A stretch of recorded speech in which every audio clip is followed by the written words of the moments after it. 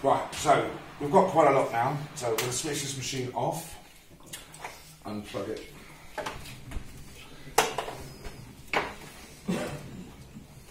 And this is the alcohol that we've recovered so far.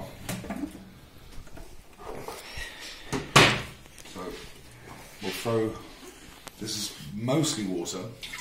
I mean, there's still some alcohol content in there, but for that, we're saving it up and we'll just maybe use this another day. So far, we just need to quickly test the strength of this so far. And I can see here we're around about the 70% mark, which is a bit low, but when we do it again, what will happen is we'll get the rest of the alcohol out, and then when next one round, we'll be around about 90 to 95%.